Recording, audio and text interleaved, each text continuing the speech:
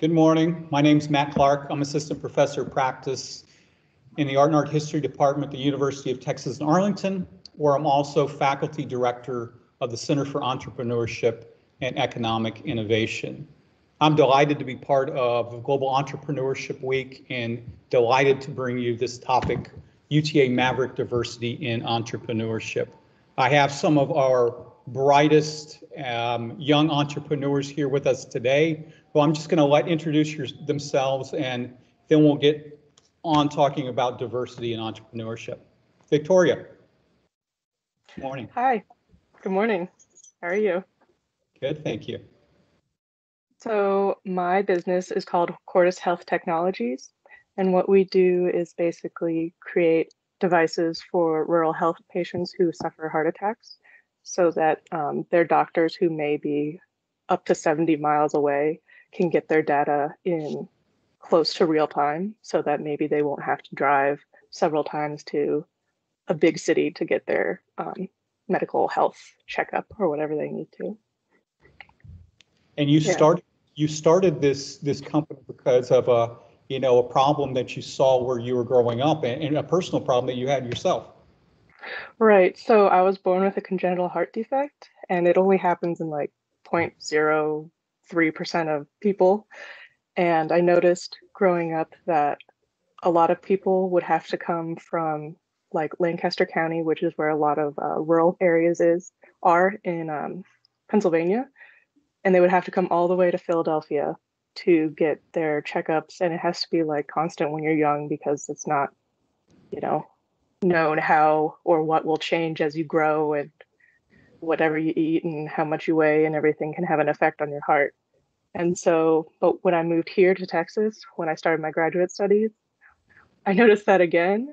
And, but it seemed to be more prevalent because here in Dallas, Fort Worth, it's a large city, but it helps cater to a whole bunch of people that are very, very far away that may have to travel like hours to get here just so that they can see their doctor. And I had this opportunity to start something, and it started as like a little project to see how it would go. And it worked out, and I didn't expect it to work out, but so now it means a lot to me. And I think this is an important issue that needs to be discussed. That's fantastic. And you're also currently a PhD student right now, right? Correct. I'm getting my PhD in bioengineering at UTA. So hopefully I'll graduate soon. Fantastic. Cindy, tell us about yourself and your business. Sure. I'm Cindy Braun, CEO and founder of The Social Robin. I started the company in 2017, and the company is a full service marketing company, but essentially what we do is we form fit our team in order to fit the needs of our clients. So if it's a new startup, which is an amazing team of one who needs branding and print and all of those different things that are really important to market your business, we can help that individual. But if we have someone like the Ritz-Carlton who really needs everything, so videography and social media and really the whole kit, we are able to help them as well. So we just kind of scale our business to fit whoever we need to work with. And where and when did you discover entrepreneurship? I actually started my very first business while I was going to school at UTA full-time and working full-time. I decided, hey, why not start a business while I was doing all of that? So I started my very first business was actually sewing parrot huts, which may not make sense, but they're like these little warm things for parrots to kind of go in and cozy up at night so they don't freeze. So I did that. So it was very time consuming because you have to sew, but that was my first kind of test company where I really learned a lot about online sales, integrity, perseverance, and time management. So that was my very first business. It only lasted about a year because I got so busy and I had to sew so much that I could not dedicate that time to school and work. So I had to shut it down so that I could finish graduate school. Interesting. That's great. Yep. Thank you. And Farhad, tell us about you and your business. What's going on? I'm Farhad Jmain, the co-founder and CEO of Canna. We've built an integrated hiring, training, and platform for the legal cannabis industry. essentially what we do is we help people get access to really incredible courses that teach them about the different trades in cannabis, get certified, find their first job. On the employer side, we provide them with a really powerful HR platform to manage their workforce. And what's interesting about your business, Farhaj, is it grew out of something else that you started at UTA. Yeah. So I went to UTA for about 3.5 years. And, while I was there towards the end of my time, got inspired to, work on my first startup because of the Maverick pitch competition. And that was a personalized barber booking marketplace company called Fade. Long story short, I ended up ultimately dropping out, going in on the company full time. And, right when we were about to take off, the market trends decided otherwise. So while I was in the process of figuring out what to do next, again, funny enough, another UTA alumni who was a close friend of ours gave us a call and said, he needed help at his legal cannabis farm. And that was our aha moment. And it's been going pretty crazy since then. That's wonderful. And I also remember when I first talked to you that you have this attitude of never giving up. Didn't you enter like the Mav pitch competition 4 times or something before you? I took 4 L's before my first check. That shows that initiative and perseverance that is part of all entrepreneurs' DNA. So what I thought I would do now is just kind of paint the landscape of diversity from some facts that I uncovered, and then we'll get talking about maybe diversity. First, we can maybe talk about it at UTA. So what I've discovered or found and uncovered, 40% of new entrepreneurs in the US are women. 64% of that are started by colored women. 30% of new entrepreneurs in the US are immigrants. And a lot of people start their businesses in college, 36%. And I know all of you have, so 100% in this talk today. Though the funding is pretty short, and the access to capital, it seems problematic. In 2019, female-founded companies received only 2.7% of total capital invested in venture-backed business in the U.S. Worse for Latinos and Black. 1.8% for Latinos, only 1% for Black people. Now, it's obviously that young people want to start their own businesses. 65% of young people said they want to start their businesses. But there seems to be this kind of barrier for entry for a lot of people. What I see, though, at UTA is this great ecosystem and community and culture that's still expanding and building. And since that's really where you got your start in entrepreneurship, where you got your feet wet, maybe you guys could talk about your experiences there and if there were any overlap in diversity in your experiences with the beginning of your kind of entrepreneurial journey while at UTA. Cindy, do you want to start off with that? Sure. It was a different business that I had started whenever I was at UTA, but I was learning a lot. I was learning a lot in the business world. So my degree, I did the dual degree program. I did the Master of Science in Human Resources as well as business. And so for me, going through both of those programs, it really gave me the confidence I think that I needed to say, okay, well, not only do I understand the business side, but I also know how to help manage people. And I also not just manage them, but understand them and understand what's important to them. And so for me, a lot of it was confidence. And so at the time in college, honestly, I never went to college to network or to be social. I was in college because I had goals. So I was trying to get my graduate degree. I wasn't necessarily there to make friends. But what did happen is I did make a couple of really valuable friendships.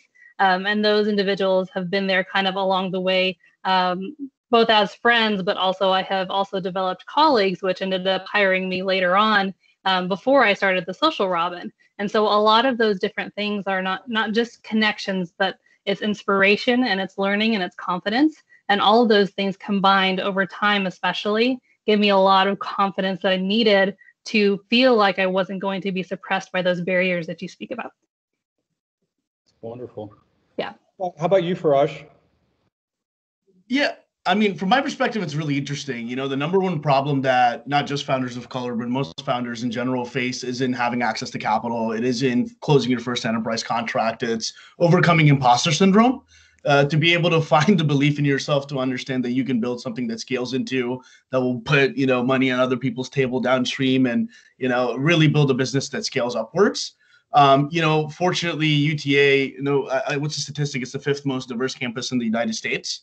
It was a very inclusive community. And even with the startup programs like the Deep Dive and a lot of the other things that are going on at the Startup Lounge to the pitch competitions, I think, for a young 19, 20-year-old kid who was taking his first foray into building a venture of his own, they made it very accessible to dream big and, run my ideas through the trial by fire to figure out like exactly how we can make it work and get to viability as soon as possible with brutally honest feedback.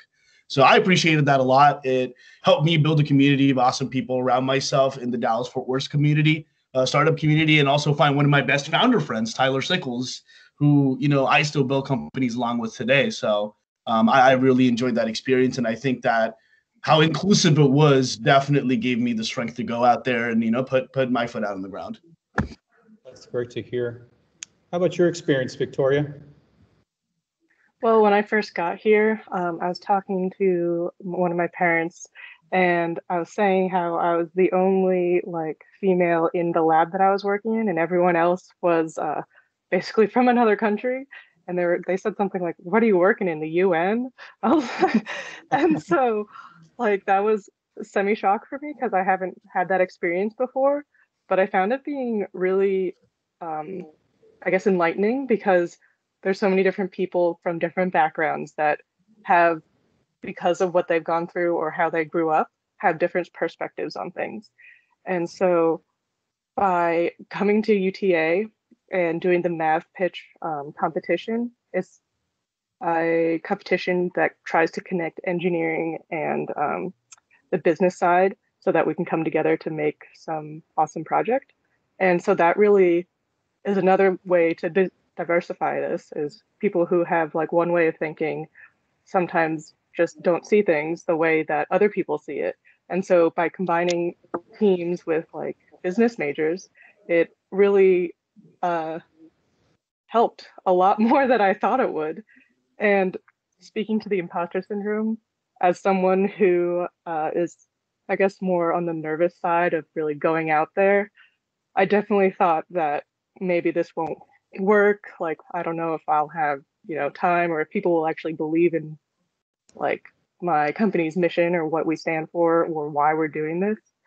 And so the different professors that I've gone through, they have just continued to encourage me, even when I thought that I don't know anything about what I'm doing. I just have this idea that I know can work. And I started building it up, and they've really helped me a lot, and I appreciate that more than I think they know. You guys have all kind of talked about this idea of inclusivity, which is, the opposite, something that I've kind of looked at and thought about quite a bit. In that, was there anything in particular? You talked a lot about the resources that are at UTA, the Mav pitch, the deep dive, the epic maps. Was there anything that helped things kind of gel together for you guys when you were starting, that made you feel part of a community, or something that was greater that really kind of propelled you? You talked about overcoming the imposter syndrome. You talked about getting further help and mentorship from some of your professors. Was it a group of things, or was it any one thing that really helped kind of propel you forward as you were navigating this, uncharted territory? Victoria. Well, for me, I think what really solidified everything was one professor, Dr. McGee, in the College of Business. He at first seemed to believe more in my business than I did in the beginning, because I've been like, oh, I don't know if this is going to work out. But he really wanted me to meet with him and show me that this is possible, and that I really appreciate that. And he showed me the basic business pitch deck and a bunch of different ways to show data that is relevant to investors or the Mav pitch competition. And so by him allowing or inviting me to meet with him multiple times and just talk about how this could work and seemed feasible, it really helped the inclusivity of being an engineer and talking to someone who is a completely different mindset and still wanting me to succeed just at a different area of the university. I think that really helped me. Cindy or Farhaj, do you have anything else to add? I think for me, since I didn't necessarily have access to all those really cool things that y'all are talking about, but for me, being in the program that I was in, all of those classes are very diverse just to begin with. And that to just have that and be in a place where I see myself and I see others than myself, it's heartwarming and it's compelling in the way that, we're all here together and we're all here to learn and we're all moving towards the same goal. And I think just even to see either yourself or to see others from other areas and learn where they're coming from, hear their ideas, or when they give presentations or you're assigned to a group project, and just really understanding their points of view and knowing that there are different points of view and also that yours does matter and it all kind of works together seamlessly in whatever project that you're working on. I think those in-person experiences and just visually taking that in and mentally taking that in, that was really important for me for all of those situations. So although I didn't have those experiences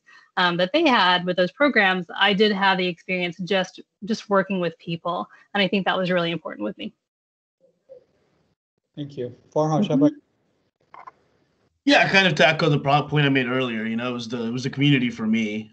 Being able to find peers who were in the same wavelength, to be able to go to the same events with them, to kind of network and, build that, spider web of people that we knew each other should meet with, and, to be able to build together was huge. Because we were able to share newer perspectives and learn from each other. So that's what I'm most appreciative from my experience being at UTA. On the flip side, it had to be pretty challenging and daunting starting off when you discover, hey, I got an idea and maybe there's something to this idea. What are some of the most challenging aspects of being in that space that you guys had when you were just starting off as entrepreneurs? Farhaj? Yeah, I could definitely talk to that. It was interesting because, I was 20 years old and taking a bet on something and investing a lot of my time when most of my friends were out there socializing. It definitely felt like I didn't, for the larger community of the people that I was around, the belief that they would have in the product that I'm building versus my own. And the people that I was able to rally together to achieve that was very difficult, especially when you're pretty young. And, on the other side, I was a university student who was kind of in the early stage of building his company. I'm like a queer immigrant founder of color building a company in the cannabis space. It's narrative violation 101. So consistently from time and time over again, from pitch competitions to investor rooms to venture capital meetings, there were a lot of times where I went through situations where I was marginalized or I knew that, people weren't really hearing me out. But what that inspired me to do was to really break out of the small network that I had in Arlington and start to build a global network of people who were very involved in the startup scene and, actually learn as aggressively as I could from them. And, let alone in a couple of months, I started to be able to really build out the company, find the right investors and, be able to drop out and have a team of 13 that I can make payroll for every month. So, yeah, it's definitely been an interesting journey, but to your point earlier, Matt, I absolutely recognize the real imbalance and implicit bias when it comes to actual inclusion in the startup ecosystem, and there's a lot of work for us to do there. Thank you, Victoria. I would say that there are barriers just in like the science field in general, because that's mostly a male-dominated field.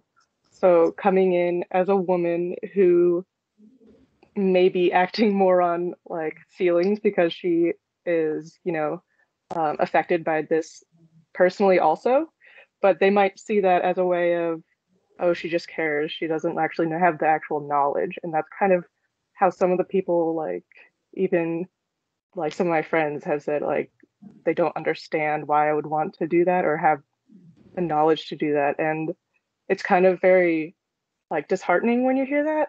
But at the same time, I have gone through a whole lot of stuff in my life, and I just want to prove everyone wrong that I can do like whatever I want to do, whether it's make a business or get a graduate degree or run a marathon, which I don't plan on doing, but It's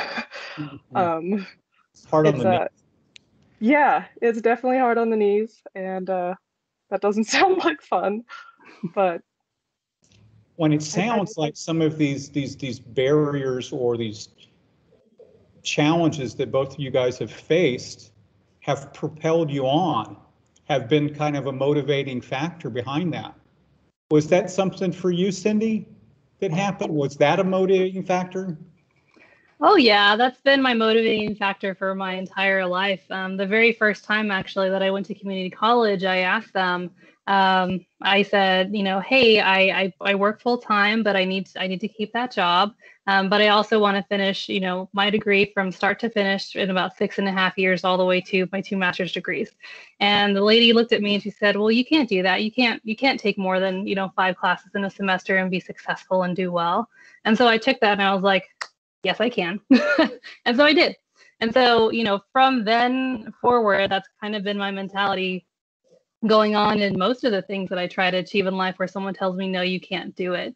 Really, it's that you have to show that it is possible before people can begin to believe that it is possible for you to do.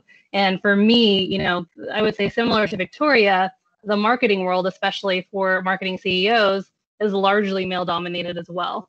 And it is very hard to have other people take you seriously unless you are able to show them. So for me, I feel like I have to work 3 times as hard to prove myself, to prove my team, to prove my knowledge, because I think, or at least I have felt that coming into any kind of discussion for marketing or for any really strategic meetings, I have to first show that I can, walk the walk and talk the talk before them automatically knowing that I know it because of my role just in general. So I do feel like I have to work a lot harder to prove myself, but I definitely make an effort to do that. Mm-hmm. Now, yeah. Jump forward to now. How are you guys? Do you experience much bias or barriers as you're continuing to grow the business and look towards the future? And what are those that you're kind of the barriers or blocks that you're kind of coming up with? Well, I know for me, I know that in the beginning, my PI, my principal investigator that I work under, he was not too excited because he thought it would take away from my research. But he eventually saw that this could be a good thing for his lab because it can show that I can do multiple things and still have time to be successful in the lab and be successful outside of the lab. And so initially that was a large barrier that I felt I had to like pick and choose to go beyond and accomplish. But I'm still in the early stages, but I feel like a lot of people are now starting to believe in me just by hearing my pitch instead of just hearing my pitch and then some, or hearing like my background in education and whatever. So I feel like because I'm slowly moving forward, I'm building a better reputation that is counter to what people might expect. And so I think that's really what's helping me move forward. How about you, Cindy? Some ongoing bias or barriers? I would say it's still difficult at times. I still do have to have that, here's what I know before I could really be judged in my space as, oh, okay, she does know what she's talking about. But, in general, it's gotten much better over time. So that's good. And I think kind of, again, to Victoria's point, having that kind of reputation that people can see is really great. And I think also I've done a lot of hard work on personal branding. So, how do I show up to a meeting and how do I speak with people and how do I help them understand that I'm listening to them? I've done a lot of work on that side to really help facilitate my expertise and how I show up whenever I do. And that really has helped me kind of make a lot of headway with some of those underlying maybe generalizations that might come into a meeting with me. Right. Yeah. Great. And how about you, Farhaj? Yeah, for like the first 2.5 years when I worked in my last company, Fade, I thought that my personal brand had to be a direct representation of our company's kind of core thesis. So I'd be the guy who'd get a haircut every weekend, come in the most dapper suit, go to the rooms dressed really fly, and still get turned down. And I couldn't really crack the case for a long time, but it was somewhere around, towards the end of that process that I just realized like I had to reclaim my narrative. And, the only thing that matters, build a good business. I'm a founder that can see this through, and I'm able to meet the expectations and the results that these investors are hoping for. So I just kind of went into an accelerated learning experience, learning as much as I can about fund structures, the levers, the incentives for VCs, for angels, and how to actually build a sophisticated marketplace network. This information wasn't accessible a long time ago, even 5 years ago, but now it's become democratized, where you can go to the people who've built multi-billion-dollar businesses and learn as much about their experiences as you can, from books to Medium articles. And that was like a quantum shift in my life. Now I'm the guy who wears ripped jeans with his knees out, kids of immigrants hoodie, a hat, and gets into a meeting, and I can drive narratives forward and have people paying attention to what I have to say and getting to know and yeses both as fast as I can. So, I think, again, coming back to imposter syndrome, that's one of the hardest things to beat. But at the end of the day, you understand the fact that you're the subject matter expert of your destiny because you see the world a little differently. And that's a narrative violation that you're willing to take a bet on. And coming to that understanding has, for the most part so far, eliminated a lot of the subconscious bias I used to face previously because, of my credentials and, what I'm looking forward to doing. That's great, and makes me think about you young millennials. I don't know, I think some of you guys are millennials, have really kind of opened up conversations. So I have to thank you guys, because it seems that your generation really has been this drive for change and acceptance and inclusivity. And another fact that I found that everybody knows this, millennials are more interested in social impact now. So they want to buy from companies that have that in their mission. And part of that is diversity. So it's really nice to see that it's been driven by you guys. They're, the future of our country and our world. So that's wonderful for me to finally put that together and say, wait a second, it's you guys that are making us all woke, right? We try. So obviously we've seen, there's some systematic and unintentional bias. One thing that I read and uncovered was this idea of pattern matching. And I don't know if you guys are aware of it, but pattern matches are investors will invest in stuff that has worked before. And as we see, venture capitalists, the people that are investing money are typically white guys, because that's been the standard. And they've typically invested in white founded businesses before. And I guess, how do we change that culture?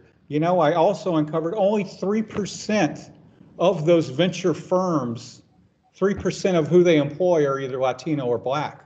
So there's still this inequity in the access to capital and even who's involved in that capital.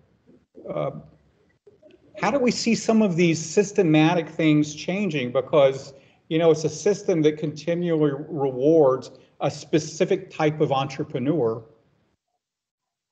and traditionally has pushed out others. Now we see the change, and I think the real change is happening, like I said, from your generation. How much of that are you guys feeling? How much of these problems are opening doors now that were problematic in the past? I mean, you guys are all still moving forward, still successful. That's pretty exciting.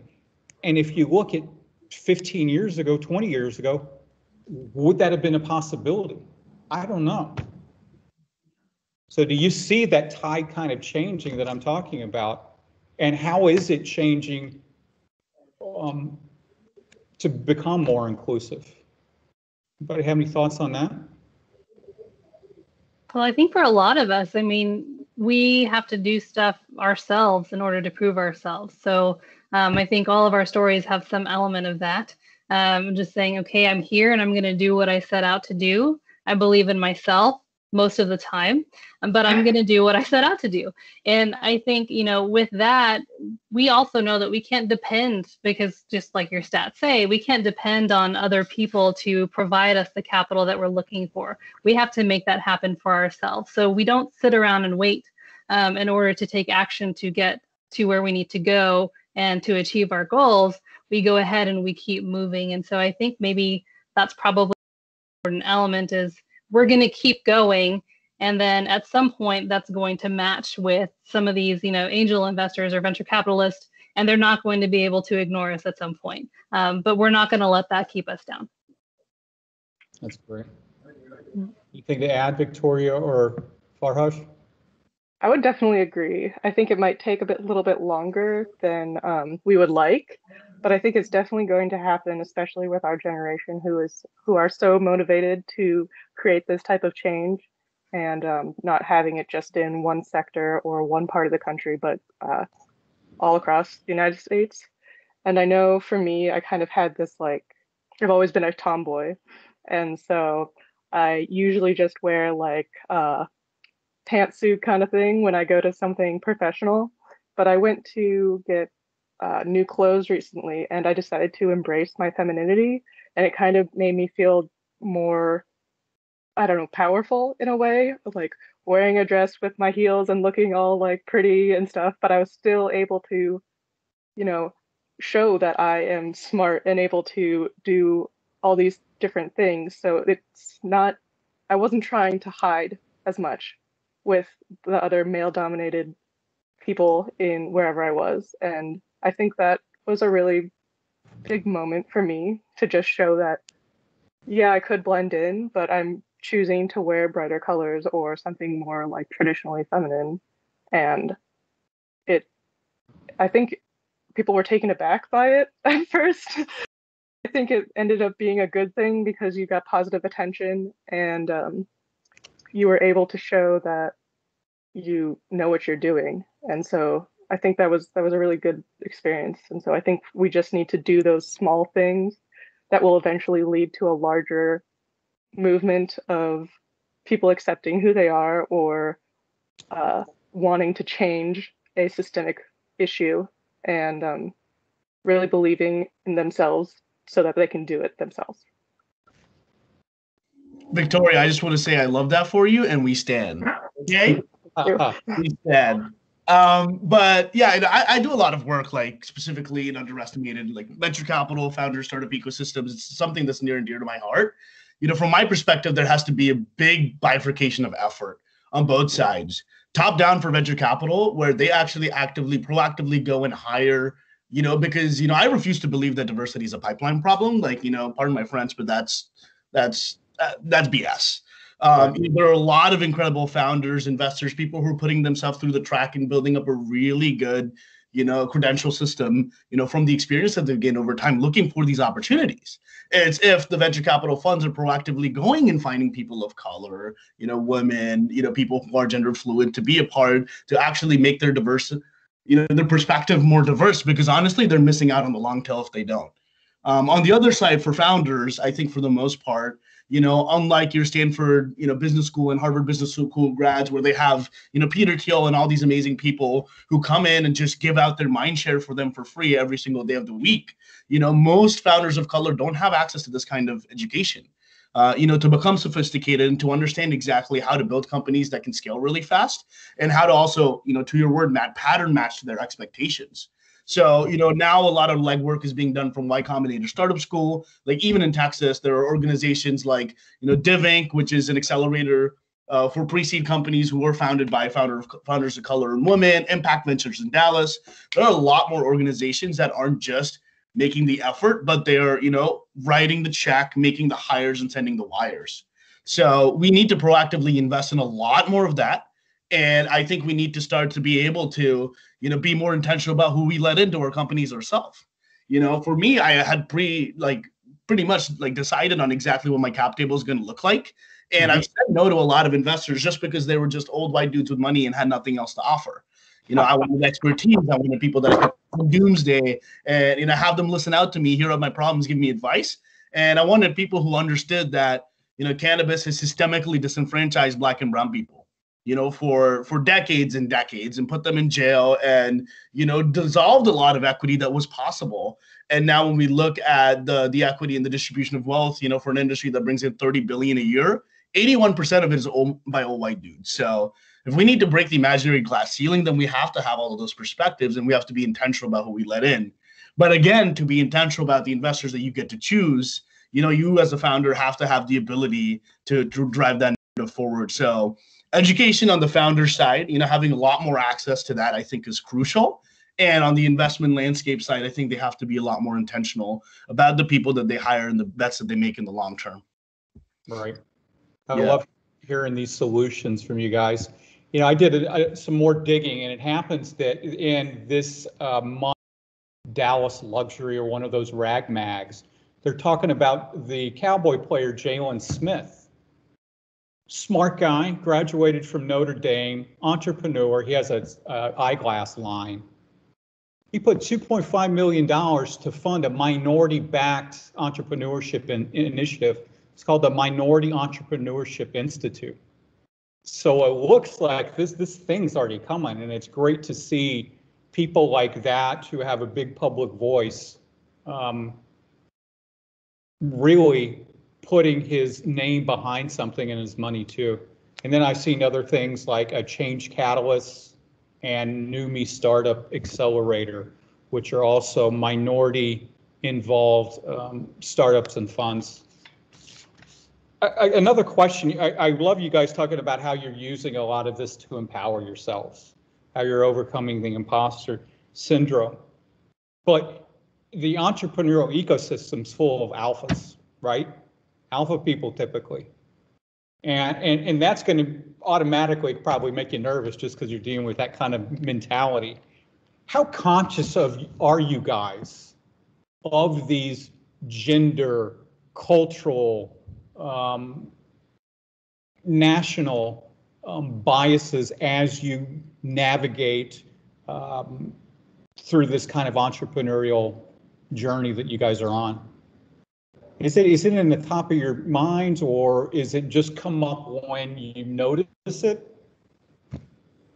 I think it's always there. At least in my experience, everything's always there. Especially, I think if you're a minority, there are a set of things that you experience throughout your life where you are just aware of the situation you're in at any given time. And so for me, when I step into a room, be it whoever it is, I already know what the temperature is, how I need to speak from an attitudes and behavior standpoint. I have already created my chameleon personality that I can do best in that room. I guess for better or worse, I've developed that skill set over time, just having to kind of move forward through the situations that I've been put in, just being an entrepreneur myself. And so to be able to kind of move left and right from a behavioral standpoint has been really helpful for me. But I am always aware of that. I mean, there's not a point where I'm not always self-aware for almost everything that I do. And so although I don't see it as exhausting at this point, I mean, everything has a silver lining. So I've just really built my personability skills just that much higher with that experience. But I mean, yes, it's not great that I've had to do that, but at the very least, I've been able to adapt myself to pretty much any situation with any people because of the level of self-awareness that I've had to have. So it's almost part of your DNA now, that you just do it because it's an automatic response. Mm-hmm. Oh, yeah. Victoria Farhash? Well, I think I can definitely relate to that chameleon type of personality, especially when you're about to present your idea or give a talk about what you're about to do. You see all these people who know just what they see, and then you have to kind of adapt and read the body language and the temperature in the room, as you said, and figure out, okay, this is kind of how I have to act in order to have them accept me and my idea and what my purpose is here. But I think it's especially as someone who is not an alpha person, it can be very difficult to put on that strong personality that I'm not used to doing. But it's very, I guess, helpful in a way to let me like grow in a different version of myself, because even though you all have like different versions with your friends and your family and your potential businesses, they all somehow merge together to create who you are. So I think the environment is definitely challenging, but with the different types of personalities, I think it can help you a little bit more to grow, if that makes sense. Farhad, how about you? Yeah, I think I've been a little fortunate. Early on in my startup career, I kind of did build this facade, this person that Farhad was from room to room that he worked in. But towards the end, I had a company that failed and I had to wind down. That was pretty much my identity. And I went through that existential crisis, failed company, failed founder, dropout, brown people's children, engineering degree non-existent. And while I was going through the process, the two things I was able to do that I'm very grateful for today is first, kind of center my identity back and lean in to be unapologetically myself. And then the second thing was, which people don't talk about, is find a therapist. Starting a company is really effing hard. It's a fast-paced environment every single day, especially if you're fundraising. The emotional output that you put out there to keep a consistent cadence and tell the same story over and over and over and over again, thousands of times with the same amount of passion, with the same amount of expectations of the end result, while you're managing all of these different things, is draining. Regardless of how much of an extrovert you are, which I am. So the one thing that I'm very bullish on is that we should be talking a lot more openly about the struggles of what building a company looks like. We should be sharing our failures a lot more often so that people can learn those things and avoid them at all costs. Nobody has to go through the generational trauma that we went through during our process of building the company. And also, mental health is very important in this space because there's just so much on your shoulders. So those are the two things I was very fortunate to be able to lean into. And holistically, emotionally, I'd say even with the world being upside down this year, that I've been able to preserve a really good headspace and just be out there, being Farhad and building this company and understanding that Kana and Farhad are mutually exclusive, but we just work really well together. So that's my perspective on the whole 9 yards. And it's so great that you bring up mental health and wellness, because I think it's something we often forget about when we talk about entrepreneurship, but it's so vital because you do have to pull so many things out of the reserves, so to speak. And if you don't have a sound mind, how are you going to have a sound business? And just when I started listening to your stories, it sounds like you guys have time management kind of down pretty well for the most part. And if you talk to students across the board, most students have huge challenges with time management. I remember talking with some of you in the beginning about this idea of also giving back. You're entrepreneurs because you want to make impact and change. But I think that all of you probably want to give back because you've been fortunate and you've had this interesting path and journey. What are some things that you guys could do to give back to create a better, more inclusive ecosystem that starts to break down these barriers or walls that you guys have faced? How can you help these future entrepreneurs not have to maybe go through some of the challenges or hardships that you had? I think leading by example is definitely one of the most important things to do. For my team especially, whenever they're first hired, I generally like to tell them probably what they don't want to hear. And I say, hey, I know you're not going to be here with me forever, but when you do leave, I want to make sure that you leave having learned something new and being set up for success for whatever it is that you're going to do on your career journey. And so the way that I choose to give back, at least for now, is definitely in training and helping my own employees get set up for success for their futures. By and large, I would say about 80% of the individuals who come work for me, they definitely want to start their own business later. And so I am very vulnerable and very transparent in all of the things that I do. During COVID, I definitely let them know how much we were struggling right when COVID hit. We all jointly made decisions for the team, for the better of the team. And I was very vocal about allowing them to have input and as far as some of the company decisions being made. And I understood all of their trials and tribulations. So we are all people. From the mental health side, it's understanding that you're working with a lot of people who have different lives and different struggles.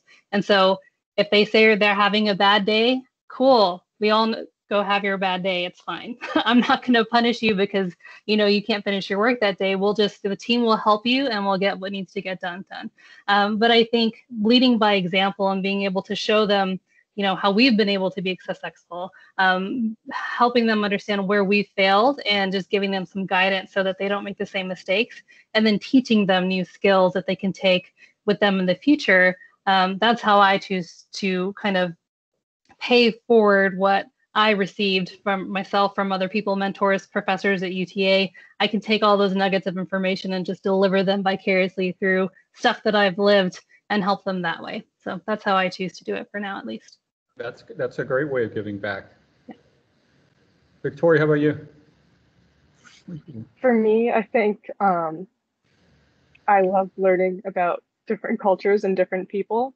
So I think I definitely plan on having multiple backgrounds come in, because I've seen, just going from the Northeast to Texas and UTA especially, that diversity can totally change a project or a vision just because this one person has this one story that they grew up with, or this one incident that happened to them that may not have happened to me because of different circumstances.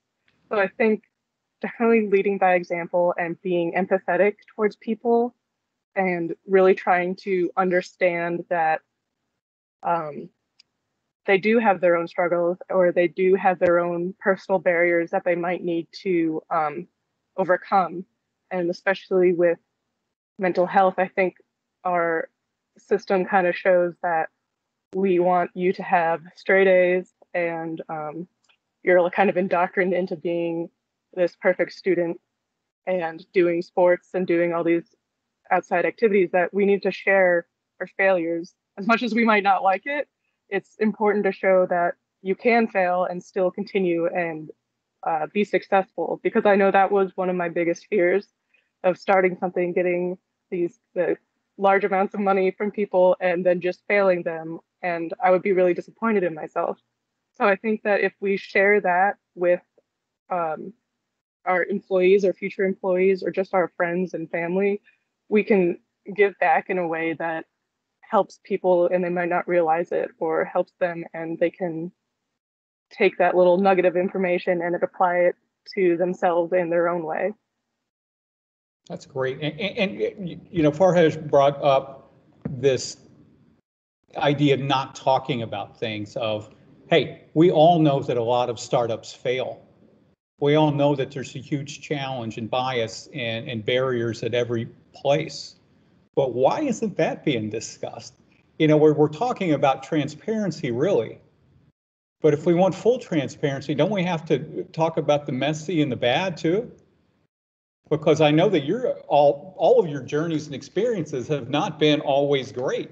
I know that you've been told no many times, that you failed and had to close down businesses. And I think that maybe just by starting to be a little more transparent, and I told my students about this, hey, whatever side of the fence you decide to sit on, I don't care. But if you can't come and have a conversation about things civilly, we're in a lot of trouble. And I hope that we can start to just use this as a catalyst for more open-ended discussions about diversity and entrepreneurship. Looking back, thinking about your beginnings, anything you would do different when you started out? Use Twitter a lot more. Okay. Yeah, no, it's crazy, but the entire startup and VC ecosystem's on Twitter. A lot of my best friends that I would have never met otherwise. Half of the people that I've shared cocktails and meals with when I'm here in Venice Beach, to investors who have actually put in money into my company, I met on Twitter. And it's a great place to build, personal brand. The serendipity leads to a lot of amazing connections. And, if I would have known sooner, I feel like I could have landed a product role at one of the top up and coming couple of months, just freshman year of high school. So that's definitely one thing that I wish I knew. And then also, similar to your the point about vulnerability, openly talking about your failures is a very vulnerable position. A lot of people like mustering up the courage to be able to do that is very hard. I kind of wrote this open letter about me shutting down Fade, the experience, the learnings, and why I was doing it. Because I felt I just had to get it off of my chest, and it was one of the most rewarding experiences ever. A lot of my best friends reached out. I got to catch up with a lot of old friends who went through similar journeys who weren't able to come out like that. And some of the investors who read that were the first ones to cut me a check in my next venture. So I definitely think that having tough conversations as early as possible is amazing, as long as you're in a comfortable position to lead those discussions. Very nice. Yeah, for me, I would say what I would do differently if I could would be having a real knowledgeable mentor. And what I mean by that is there are mentors who you could seek out, but they're not necessarily the greatest for your space, right? The knowledgeable part, there are a lot of gurus out there who will spit whatever can sell you something, but that does not mean that they actually know what they're trying to say in the space, or they don't necessarily know will actually help you. So finding a mentor that is knowledgeable and real, I think that would have been really important for me. Saying that, though, it is really hard to find, right? That's a really hard ask because just finding the person that can help you in your space is difficult. So I'm not sure if there's an avenue. I'm pretty sure there's probably an app for that at this point. But I would say if that's easily attainable, or if there's any way for you to get a mentor in your space that is real and knowledgeable, I think that would be highly useful to get you even further ahead than where you've already started. I totally agree. And I don't know if you read the Wall Street Journal, but on Saturdays they have in the business section a board of advisors, like a CEO of a company, and then a little list of their board of advisors. So their advisors and mentors that they go to.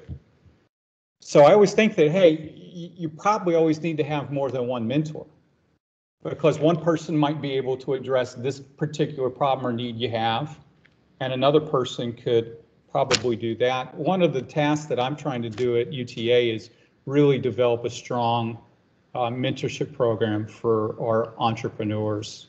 So I might be tapping you guys in the future to help out, because I know that your experience is valuable to the people that come after you, and that's how we learn. And as you know, in entrepreneurship, it's all about the experience. That's where we learn. We learn through the failures and the grit and the grime. Yeah. Some other interesting insights, maybe not insights to you. States with the most diversity in cultural makeup have a higher rate of entrepreneurial activity. No surprise there, right? Here's a question. We're almost at the end here. For you, do cultural differences encourage more innovative, creative, and productive startups? Do you think these could be complementaries in skills and approaches? Oh yeah, for sure. I think my biggest thing that I like to surround myself with are people who can poke holes. And I find that a lot of people from different backgrounds, cultures, they can poke the most holes of anybody. And so I can have my head way up here in the clouds and think that my idea is great, but until someone pokes holes into it, I can't see all the problems that it might have from either like the male perspective or any other perspective that I'm not really seeing it through. And so I think if you can find diversity, you can find, multicultural people to help you, what you're doing is you're helping people poke more holes, and you're also just getting a wealth of information from different backgrounds that you never really would have thought about to begin with. And more information is never bad. Any other comments after that? I would tend to agree. I definitely think that having people with different backgrounds who are able to show you, well, maybe you can tweak it this way, or maybe you should add this other component, or maybe you should have this extra piece of information. It really will speak to this group of people. And I think that having, like, we can't experience everything as one person.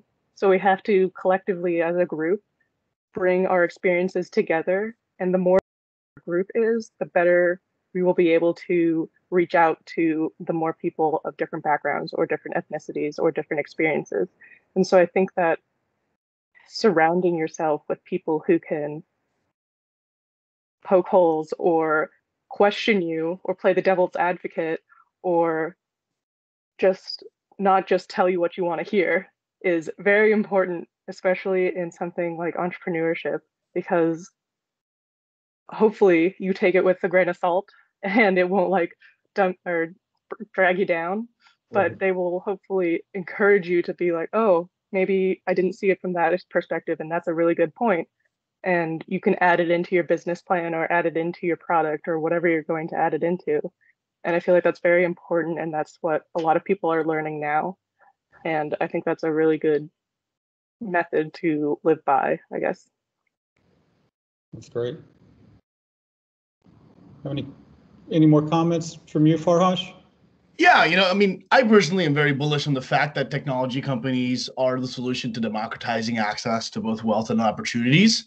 The problem has been most of the teams that build these companies haven't been inclusive from the get-go.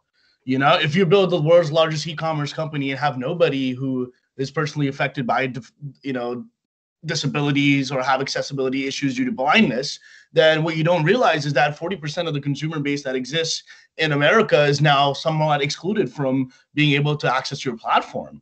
And it's a net negative for both parties. People who want to be able to take advantage of these technological solutions to better their lives, and technology companies who want to drive towards more profit to build better offerings for their customers.